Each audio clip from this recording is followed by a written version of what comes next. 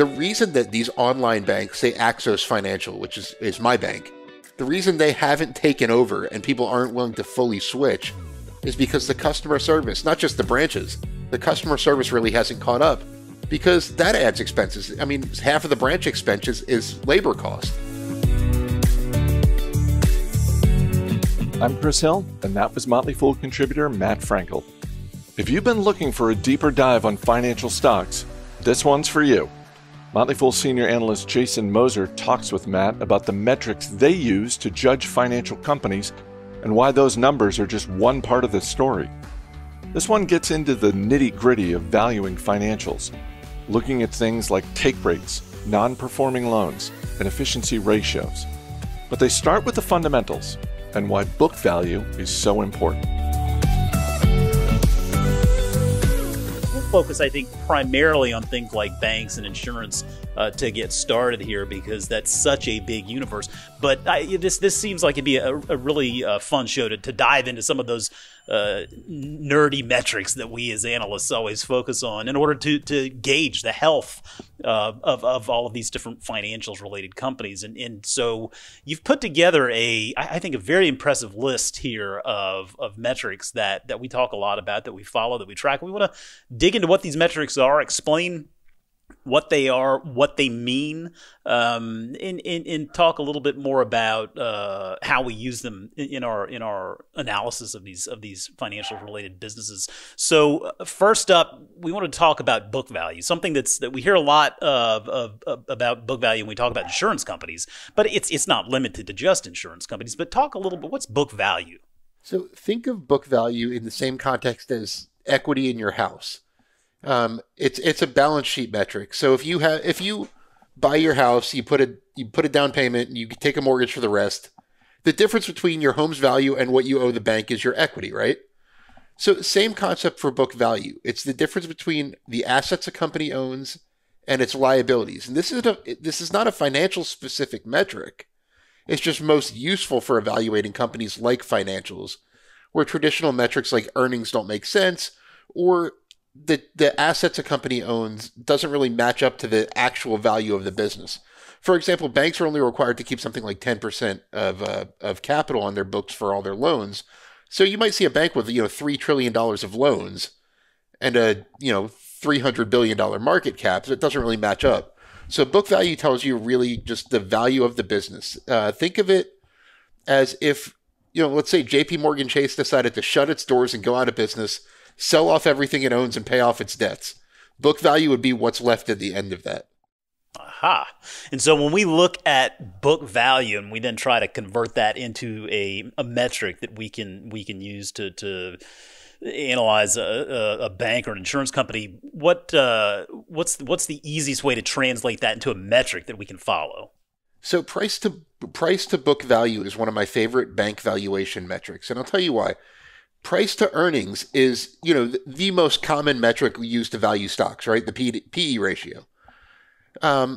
It doesn't work well with banks because their earnings aren't always reflective of what the business is doing. And I'll give you an example. In 2020, when the COVID pandemic hit, what were all these banks doing? They were setting aside billions of dollars in reserves in anticipation of loan losses. Well, those billions of dollars in reserves counted against their earnings, even though they weren't really spending anything, and the losses turned out not to even really materialize. That counted against their earnings and made it look like they had bad quarters. I think Wells Fargo actually ran it at a loss in the second quarter of 2020 because of this. Bank of America lost half of its earnings in the second quarter of 2020 because of a reserve issuance. So book value kind of just cuts through that. It's a more consistent, more one-to-one metric. It tells you how much a bank is trading for based on the actual value of its assets minus liabilities.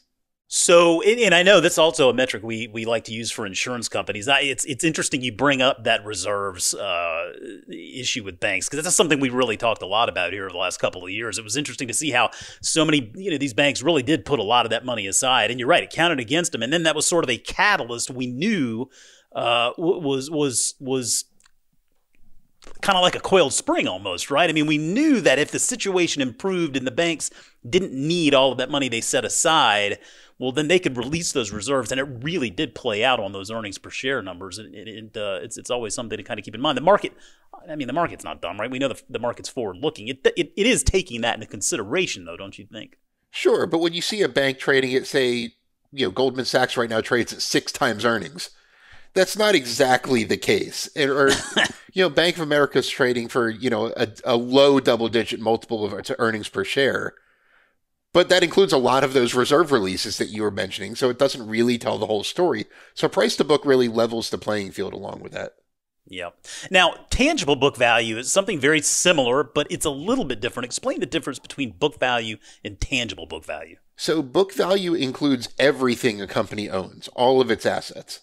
Tangible book value includes the assets that are fairly easy to sell or determine a price of. For example, it would in a bank. Banks can sell their loans to other banks, so that's a tangible asset. If a bank owns a building, its office building it operates in, that's a tangible asset. If it owns patents on designs, that's not a tangible asset because it's not something that's readily monetizable.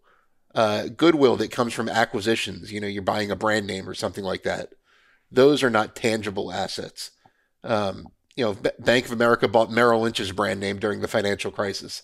That's an asset, but it's not a tangible asset. So it excludes things like that and just focuses on the things that it could actually sell if it needed to or could monetize fairly easily. Okay, now next up we've got return on equity, and this is a metric, return on equity, something it makes me think of Berkshire Hathaway and Warren Buffett. I know that's a metric that Buffett likes a lot. What is return on equity, and why? Why is it something? Why does Buffett like return on equity so much? So it's a profitability metric. It shows how efficiently a bank is using, or any company is using, its shareholders' equity to generate a profit. For example, if book value, if a bank's book value is say $300 billion. And it's generating, $30 billion in annual profit, that would be a 10% return on equity. So it's a measurement of how effectively they're using shareholders' money to make money. Gotcha. In return on assets, something similar, a little bit different. I've used return on assets personally in gauging the value of banks before, but return on assets, something similar, a little bit different though than return on equity, right? Yeah, so return on assets doesn't incorporate leverage, really. It just looks at the assets on a bank's balance sheet, say loans, and things like that. So if a bank has $2 trillion of loans, it might want to produce 1% of that, or $20 billion in a return. So the general rule is return on assets, you want to see the benchmark be 10% or higher. That would be considered a profitable bank. Higher the better, obviously. And return on assets, you'd want to see a 1% or better, which is kind of considered the industry benchmark. Higher is better. Most of the big four banks are in the 12 to 14 range for return on equity most of the time, and in the 1.1 to 1.4 range for return on assets. So that's kind of where you want it to be. Now, with banks, we see in earnings calls, often they'll talk about the efficiency ratio. And I mean, with banks and insurance companies, I mean, efficiency really is kind of the name of the game. How is the efficiency ratio calculated, and what does it tell us? So first of all, with efficiency ratio, lower is better.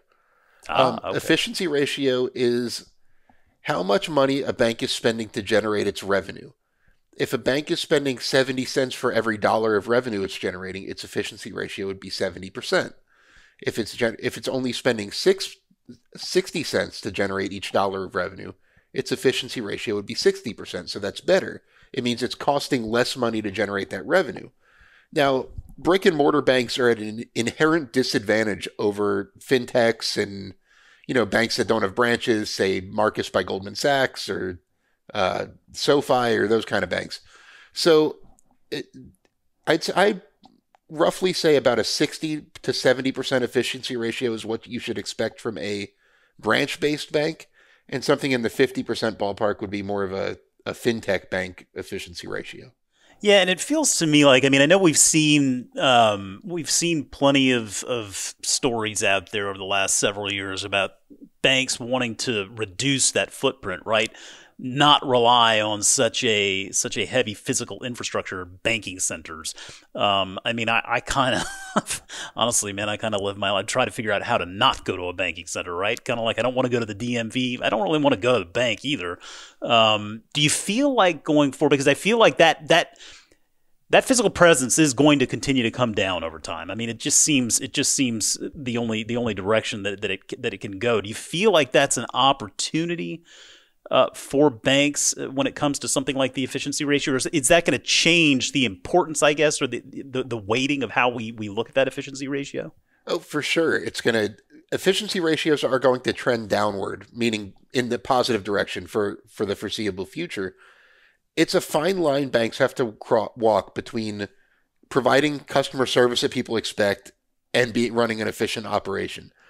The reason that these online banks, say Axos Financial, which is my bank, the reason they haven't taken over and people aren't willing to fully switch is because the customer service, not just the branches, the customer service really hasn't caught up, because that adds expenses. I mean, half of the branch expenses is labor cost. So same if you have a customer service call center, that's a labor cost that you have to add in. So it's a fine line between balancing, the customer service people expect, because on occasion there is reason to go into a bank. I mean, I was at a Bank of America branch last week for the first time in like a year, and it looks a lot different than it used to. They got rid of the drive-through in most of their branches. Wow. And there's one teller. There's not even like a counter. There's like one window with a teller in it now. But it's not necessarily about reducing the branch count. It's about focusing on the branches that you need the most and that are closest to most of your customers, and reducing waste and running them in an efficient of a manner as possible. Yeah, that makes a lot of sense. That definitely makes a lot of sense. That customer service is hard in any line of work. Certainly when it comes to banking. I mean, it's very understandable that folks get emotional about their money. I mean, that's something that we talk often with our members here at the Fool.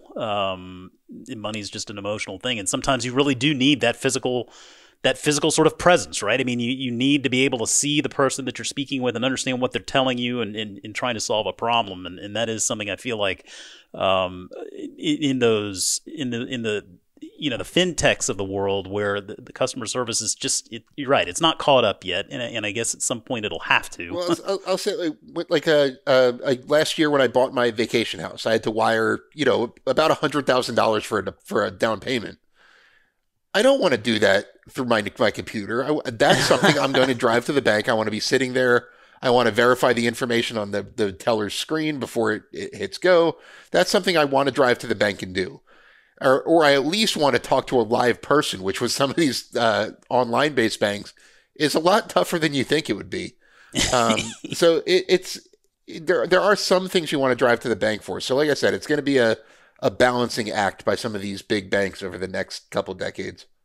So non-performing loans and charge-off ratio. When we talk about banks, we talk about, banks obviously, they make their money by lending. And it feels like the charge-off ratio and non-performing loans are connected in that way. But explain the charge-off ratio and why it matters, particularly in the banking industry. Yeah, so I'm glad you actually lumped those two together, because they're kind of two degrees of the same thing. Non-performing loans are just loans that aren't doing what they're supposed to do. In other words, if a customer agrees to pay you 5% interest and make monthly payments for 60 months, if those monthly payments stop coming for a few months, that's a non-performing loan. During the COVID pandemic, that became a really fluid metric because people got, loan forgiveness. They'd ask the bank, can I postpone payments for 3 months? Things like that. So that would count as a non-performing loan. In a lot of cases, but some banks break it down into 30-day non-performing loans, meaning loans that have missed one payment, 60-day non-performing loans that have missed 2 payments. Kind of gives you an overall feel of how their loan book is doing. Charge-offs are loans that have been deemed uncollectible, that they're writing off. Now, especially with big banks, this is a cost of doing business. Not everyone is going to pay their loans back. For one reason or another, people lose their jobs, people just their expenses get out of whack. They just they get overloaded in debt, whatever the reason. You're not going to collect 100% of your loans, but you want that number to be as low as possible. Most major banks are in the 0.5% range, meaning that out of every $1 million of loans they make, they're charging off about 50,000, I think is how it works out. Nope, 5,000. About $5,000 out of every million they charge off. The non-performing loan rates are usually considerably higher because, late payments happen more often than people just flat out not paying their loans. But so those are kind of two metrics that you can use in conjunction to kind of assess a bank's credit quality and how things are going. The trend is really important there because during, say, the financial crisis, you'll see the charge-off ratio shoot up. That didn't really happen during the COVID pandemic. So you can kind of get a feel for when they might release some reserves, like we mentioned earlier, or when they might need to up their reserves if things are getting bad. It kind of tells you the trend in the industry as well. Yeah, and so when I think of this charge-off ratio and the non-performing loans and the that sort of stereotypical bank, old stodgy bank metric, it also feels like these metrics really apply today to this burgeoning BNPL space, right? The buy now, pay later, where you're seeing companies actually built on that offering. Oftentimes, they're sort of providing the underlying technology and service, and then they're partnering with banks on the back end there to be able to help fund those loans, because ultimately that's what buy now pay later is, right? I mean, you're lending a consumer money to be able to purchase something now and pay it back in installments. And I guess Affirm is probably the company that stands out as one of the better known companies in the space. But I mean, that's something that they have to take into consideration too, right? I mean, they go into that knowing that consumers aren't going to pay back every one of those installment loans. Oh, for sure. And I mean, I mentioned that 0.5% is typical for a big bank. That's not typical for, say, an Affirm or a buy now, pay later company. They're expecting, 5%-ish charge-off rates. And that's just the nature of the business. It's the same with lenders that are credit card heavy. Like Capital One, for example, which makes most of its money off credit cards, has a much higher charge-off rate than, say, Wells Fargo, where that's a much smaller part of its business. So it depends on the mix of a bank's business because, like I said, credit card lenders expect to have to eat more debt, which is why they charge 18-19% interest on credit card loans, as opposed to companies that are primarily auto lenders, which charge 4 or 5% interest because they know they're not going to have to write off that much of that debt. And if they do, they can repossess the car because it's a secured lending product. So it depends on the nature of the business and the mix of loans that they're dealing with. Now, we talk a lot about net interest margin during earnings season. That gives us a real good insight as to how a bank, how profitable a bank is, how much money they're making on those loans. And it feels like it's been a drag here for a long time because the interest rate environment has been so low. Obviously, a big point of discussion here over the last several months, and I think we're going to be talking about it more here in 2022 and beyond. Is the raising of interest rates? Talk about net interest margin, what it is, and how it's connected to this interest rate conversation. Yeah, so net interest margin, think of that as the bank's profit margin. If a bank is paying or collecting 5% interest on its loans, paying 1% on deposits. The difference between that's 4%, subtract whatever administrative costs are involved in those loans, and then you get your net interest margin. It's also called the spread, the interest spread between what they're paying and what they're collecting. So there's a couple reasons this is important. One, it's why rising interest rates can actually be good for banks. And so far in 2022, especially, all of a sudden investors are seeing why bank stocks could be good to have in your portfolio. During times like these. But it's also worth noting that bank revenue growth isn't always indicative of the growth of the business. And the reason is because interest rates fluctuate. For example, if a bank's loan book rises it by 10%, they go from $1 trillion to $1.1 trillion in loans, but interest rates declined significantly, you can actually see their revenue fall, even though their business is actually growing nicely. So the net interest margin can kind of help put that into perspective. When you see, okay, their loan portfolio is actually growing, they're just a little less profitable because of interest rate conditions right now. it can kind of be an offset because, like I said, banks are kind of a funny business in the sense that earnings don't always reflect its profitability. And the growth metrics in terms of revenue and earnings don't really reflect the growth of the business necessarily because it's so tied to these underlying conditions like interest rates that the banks have no real control over. I mean, they kind of do, but you can't just raise interest rates because then the other bank's going to get all the business. They're definitely dictated by the market and by what the Fed's doing and just prevailing conditions.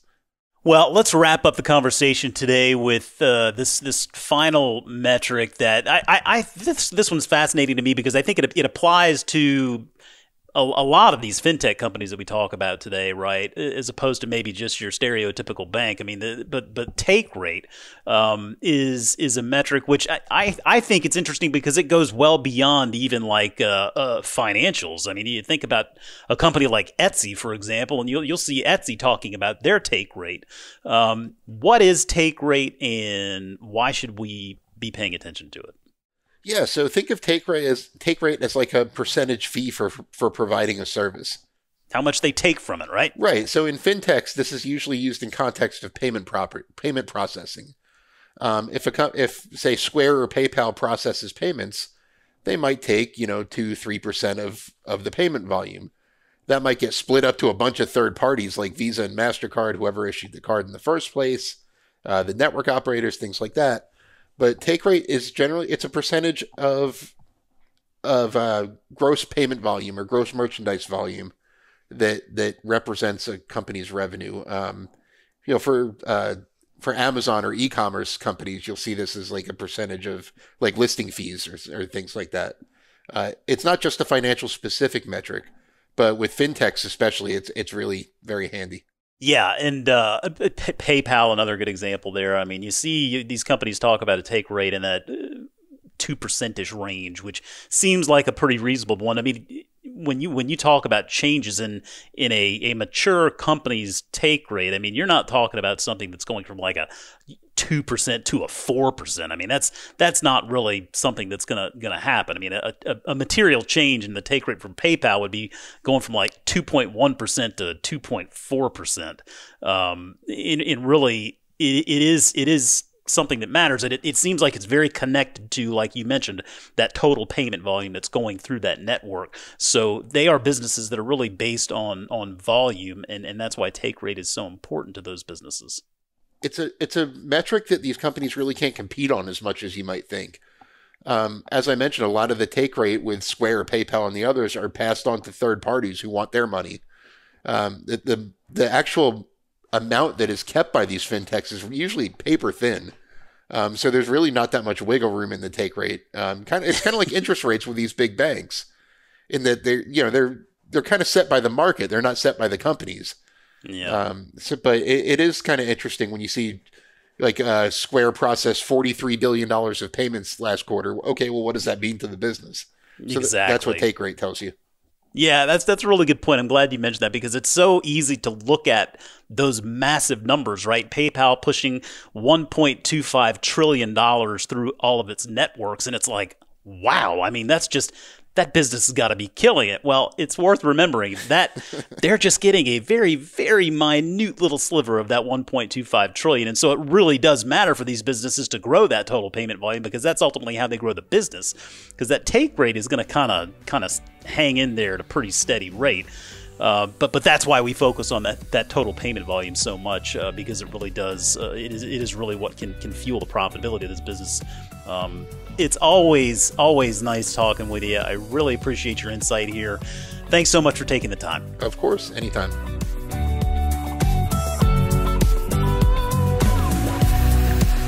As always, people on the program may have interest in the stocks they talk about, and the Motley Fool may have formal recommendations for or against, so don't buy or sell stocks based solely on what you hear. I'm Chris Hill. Thanks for listening. We'll see you tomorrow.